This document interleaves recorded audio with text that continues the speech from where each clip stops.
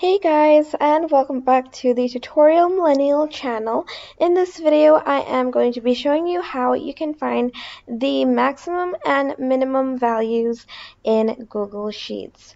So for instance, you want to find out the highest score someone's gotten on a test and the lowest score. So let's go to the max score right here.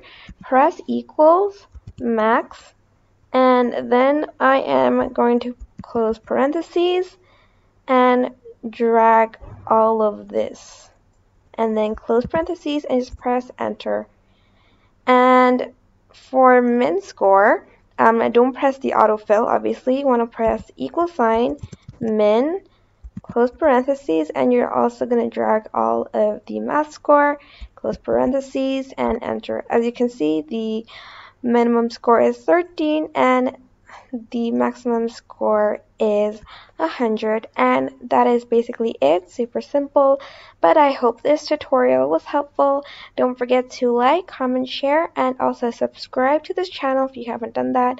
If you have any questions, just leave it in the comment section down below, and I will try my best to answer them all. Thank you so much for watching. Bye!